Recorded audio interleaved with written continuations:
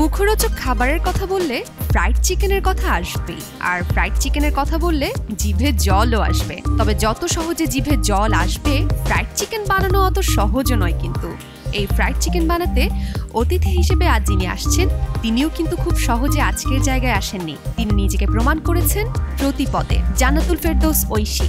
দেখা যাক fried chicken বানানো তার কাছে ব্যাপার না, সেটা আজ প্রমাণ করতে পারেন কিনা।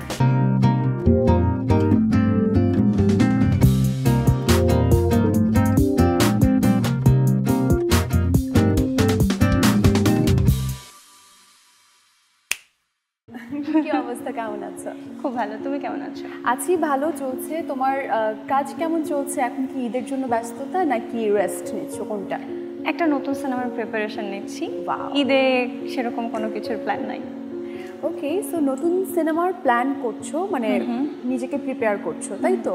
সেটা নিয়ে শুনবো অবশ্যই। আর তোমার তো এই যে ঈদুল ফিতরেও একটা মুভি এলো, আদম, সো সেটা নিয়ে গল্প করবো। দাঁড়াও, আগে একটু দর্শকদেরকে ওয়েলকাম করে নিই।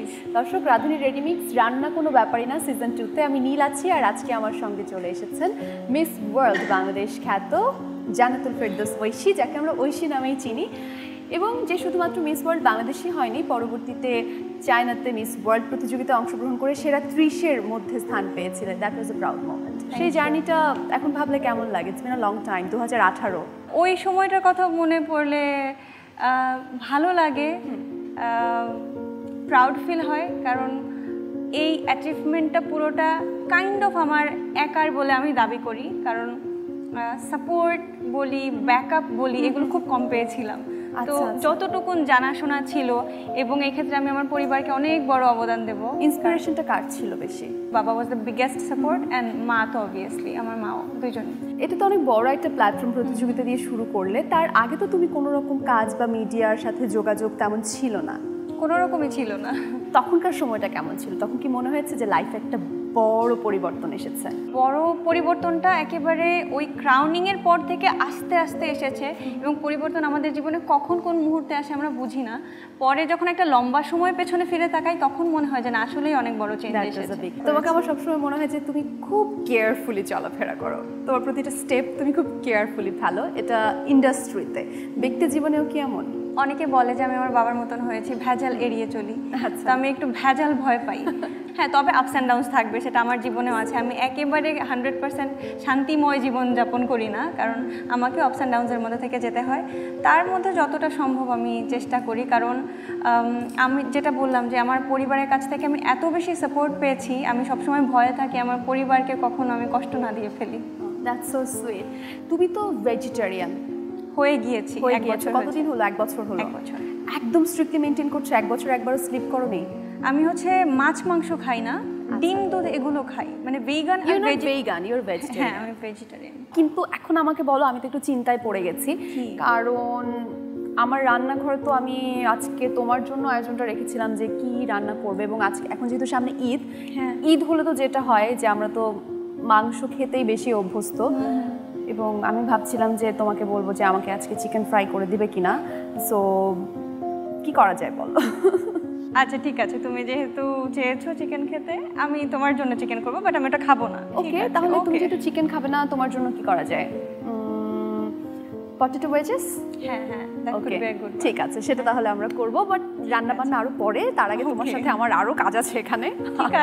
আমরা দুটো সেগমেন্ট রেখেছি। ফার্স্ট একটা সেগমেন্ট হচ্ছে ব্যাপার না মোমেন্ট। ব্যাপার না মোমেন্ট হচ্ছে এমন কিছু একটা আমি তোমাকে করতে বলবো যেটা তোমার জন্য আসলেই ব্যাপার না। তুমি তো খুব ভালো অভিনয় করো, তুমি খুব ভালো মডেলিং করো, তুমি খুব ভালো গানও করো। তোমার একটা প্রিয় গান শোনাও তাহলে আমাকে। কোটি কোটি প্রিয় গান আমার। আই নো, বাট এই মুহূর্তে টপ অফ দ্য মাইন্ড। হ্যাঁ, ইদানিং আমি একটা নজরুল সঙ্গীত খুব বেশি শুনছি এবং মনে মনে গুনগুন করতে থাকি, কিন্তু কখনো গাই নাই। নজরুল সঙ্গীত কখনো গাওয়া ছাড়া গাওয়া কঠিন। হ্যাঁ, এটা ব্যাপার না তা না, এটা ব্যাপার। আচ্ছা ঠিক আছে, আমি চেষ্টা করি। তারপরেও দাঁড়ালে দোয়ারে মোর, দাঁড়ালে দোয়ারে মোর, কে তুমি ভিখারিণী চাহিয়া সজল চোখে, চাহিয়া সজল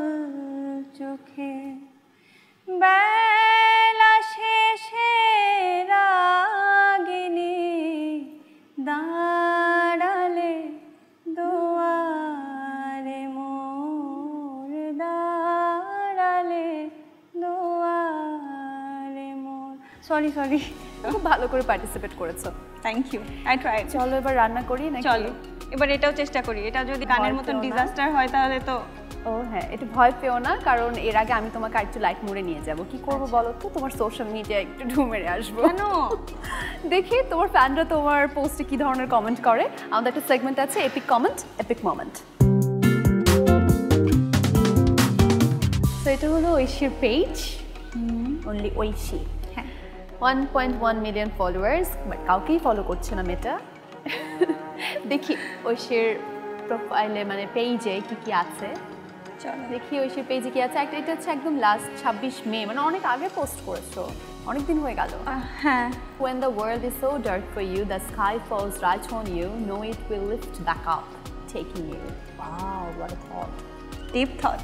সুন্দর লাগছে তোমাকে। Thank you. কোথায় তুলেছো এটা? এটা হচ্ছে একটা রেস্টুরেন্টের রুফটপে ছিল। যাত্রা বিরতি? হ্যাঁ, কিউট লাগছে। কি লিখেছে? দেখেই প্রেমে পড়ে গেছি।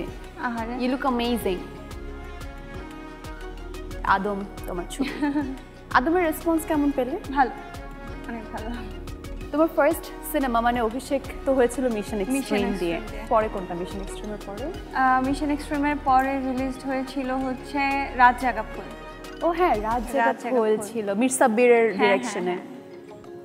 এটা মাছরাঙা টিভির। হ্যাঁ, মাছরাঙা এসেছিল এর আগে। হ্যাঁ। ওকে, চলো এবার একটু রান্না বান্না করা যাক। ক্ষুধা লেগে গেছে না গল্প করতে করতে? চলো রান্না করতে করতে ক্ষুধাটা আরো বাড়বে। দর্শক, ঐশীকে নিয়ে চলে যাচ্ছি কিচেনে। ঐশী রান্না করবে আমাদের জন্য ফ্রাইড চিকেন এবং পটেটো ওয়েজেস। Let's go.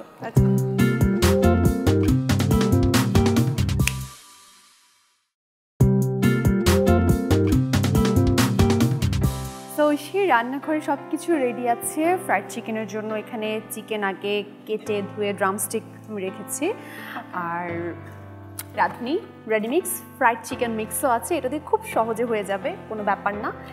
একদমই প্রমাণ হয়ে যাবে যে রান্নাটা কোনো ব্যাপারই না। ওকে, মাংসটাকে এখানে দিয়ে দিই।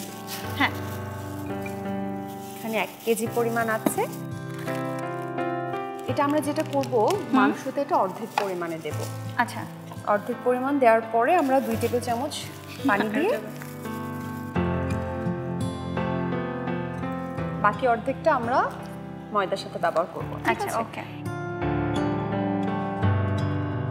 রাঁধুনি রেডিমিক্স মশলাটা দিলে কিন্তু আর কিচ্ছু লাগছে না। হ্যাঁ, ওয়েল, এটা এখন আমরা যেটা করব 3-4 ঘন্টা ম্যারিনেশনের জন্য রেখে দিতে হবে। এটা ম্যারিনেশন হতে হতে আমরা যেটা করব এখন, এখানে আমার ময়দা আছে 3 কাপ পরিমাণ। 3 কাপ পরিমাণ ময়দায় তোমাকে ওই যে বাকি অর্ধেক দিয়ে দিতে হবে। আচ্ছা, তো বাকিটা আমি ময়দার সাথে মিক্স করে দেব। বাকিটা ময়দার সাথে মিক্স করে দেবে। তুমি রান্না পারো? হ্যাঁ, বাসায় রান্না করা হয়? বাসায় সেভাবে করা হয় না, কারণ সেটাই করা হয়। সময় কোথায়? মানে আমার ওয়ার্ক প্লেসে করা হয়। একদম।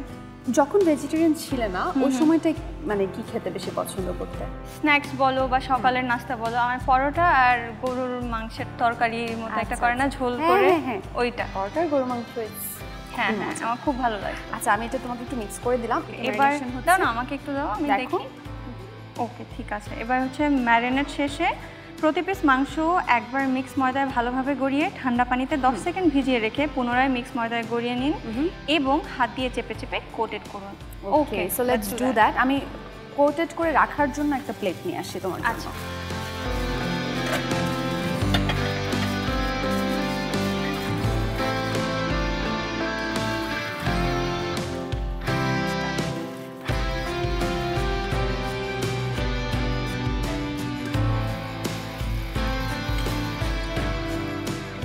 হয়েছে একেবারে। হ্যাঁ হ্যাঁ, তুমি এই যে খাওয়া দাওয়া এবং কাজ সবকিছু মিলিয়ে মেনটেন করার একটা ব্যাপার থাকে। জিমে যাও নাকি যোগা করো নাকি বাসায় ফ্রি হ্যান্ড?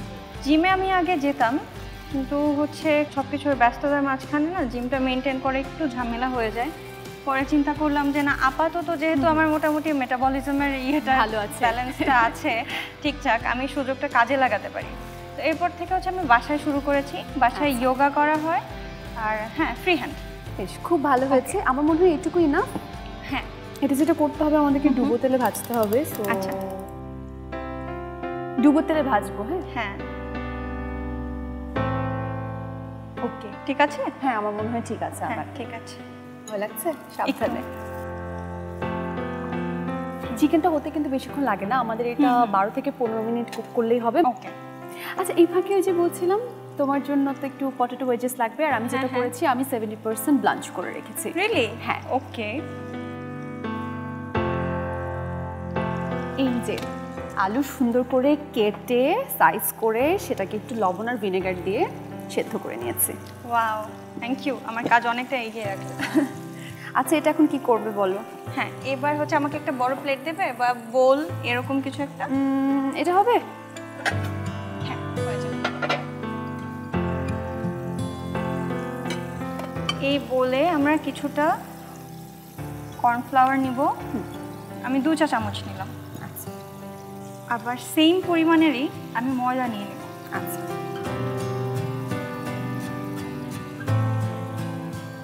1 চামচ কর্নফ্লাওয়ার। তো আমি কর্নফ্লাওয়ার আর ময়দা আমরা সম পরিমাণে নিয়েছি।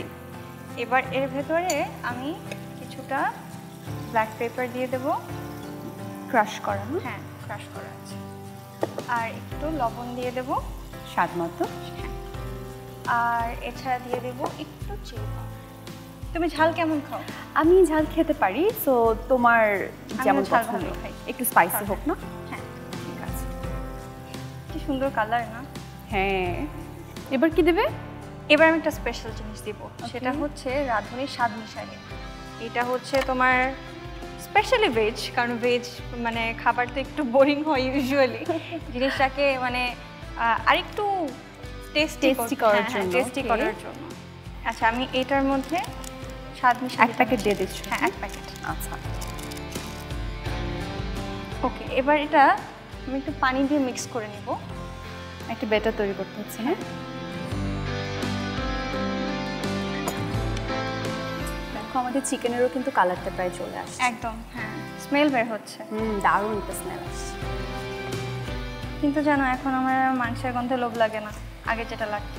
অভ্যস্ত হয়ে গেছে না? হ্যাঁ। আচ্ছা ঠিক আছে, আমাদের ব্যাটারটা রেডি এবং এইরকম হবে কনসিস্টেন্সিটা। একদম পারফেক্ট হয়েছে। হ্যাঁ গুড। আমরা কি তেল গরম করতে থাকবো? হ্যাঁ, শুরু করে দাও। তুমি কিন্তু আমার কাজ অনেকটা এগিয়ে রেখেছো আলুটা করে। এটা কিরকম ডুবো তেলে ভাজবে? হ্যাঁ হ্যাঁ, ডান।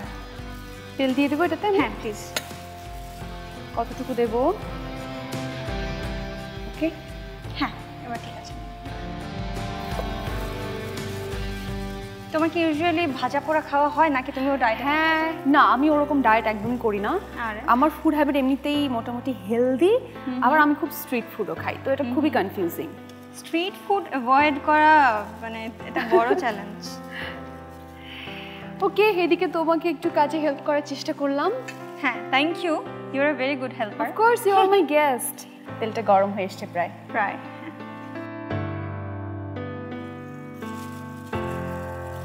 ওটা এরকম নৌকার মতন করে ভরছে কেন? কারণ এটা নৌকার মতো করে কাটা। I love potato wages. তাই? হ্যাঁ, ফ্রেঞ্চ ফ্রাইজ, পটেটো ওয়েজেস এগুলো খুব খাওয়া হয় না? খুব। আচ্ছা, আপাতত এতটুকুনি। হ্যাঁ, এতটুকুই চলবে, বেশি দেওয়া লাগবে না। এটা হতে থাক। হ্যাঁ, এটা হতে থাক। এদিকে চিকেনের কি অবস্থা আমরা একটু দেখি। হ্যাঁ, কালারটা তো চলে এসছে। কালার চলে এসছে কিন্তু। হ্যাঁ, আমার মনে হয় হয়ে গেছে, আমরা নামিয়ে নেই। ঠিক আছে, আমরা তাহলে এটাতে সার্ভ করব। হ্যাঁ ঠিক আছে।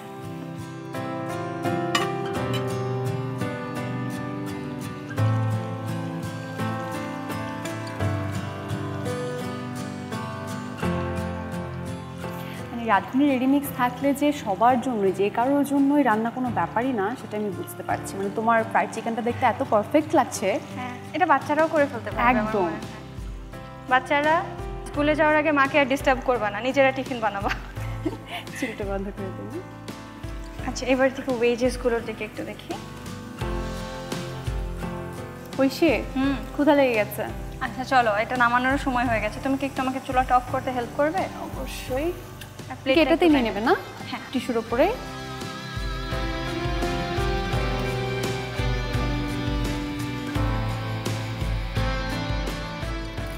আচ্ছা, আমরা এখন যেটা করবো এটার উপরে।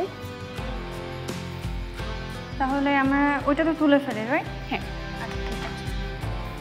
তোমার চিকেন ফ্রাই আমি একটু ডেকোরেশন করি। ওকে।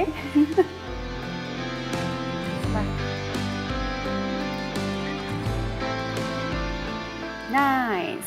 ঠিক আছে, এবার এটার উপর একটু স্বাদ মিশালি দিয়ে দেবো, রাইট? আচ্ছা,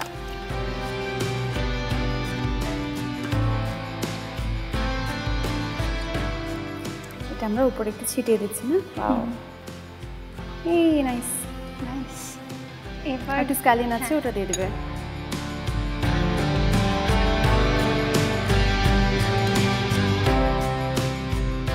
থ্যাংক ইউ ঐশী, আমার জন্য এত কষ্ট করে ফ্রাইড চিকেন করেছো, পটেটো ওয়েজেস করেছো। So nice of you. আমি ফার্স্ট টাইম এরকম কোনো কুকিং শোতে এসে লাইভ রান্না করলাম। কেমন লেগেছে? এটা কি খুব কঠিন মনে হয়েছে নাকি মনে হচ্ছে ব্যাপার না? রান্না কোনো ব্যাপারই না। দ্যাটস ইট, কারণ সাথে আমি ছিলাম এবং রাধুনি ছিল। আচ্ছা চলো, ক্ষুধা লেগে চলো, গেছে, আমার একটু অনেক খাই। ক্ষুধা লেগেছে। দর্শক, ঐশী আমাদের জন্য আজকে তৈরি করে ফেলেছে fried chicken and potato wages, আর সাথে তো ছিল আমাদের রাঁধুনির রেডি মিক্স, সেই জন্য সবগুলো কাজ আমাদের জন্য অনেক সহজ হয়ে গেছিল। এবারে টেস্ট করে বলার পালা, কেমন করলো ঐশী? চলো চলো।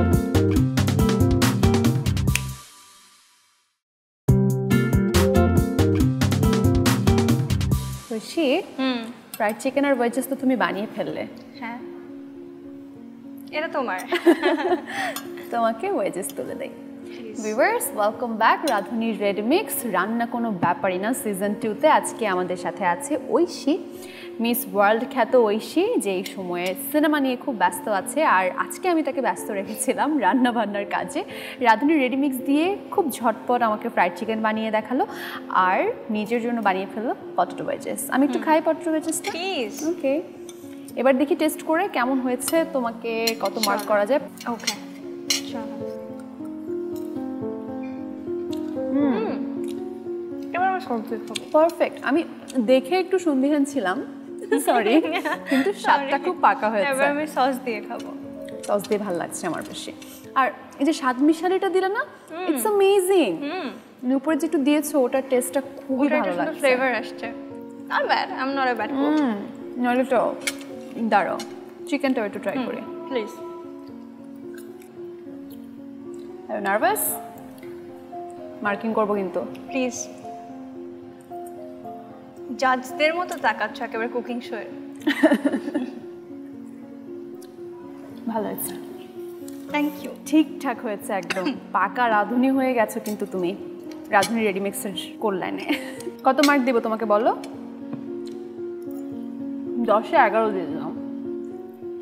কারণ তুমি এত কষ্ট করে রান্না করেছো, আবার এত যত্ন করে করেছো, নিজে চিকেন খাও না তো আমার জন্য করেছো, আরো বেশি দেওয়া উচিত।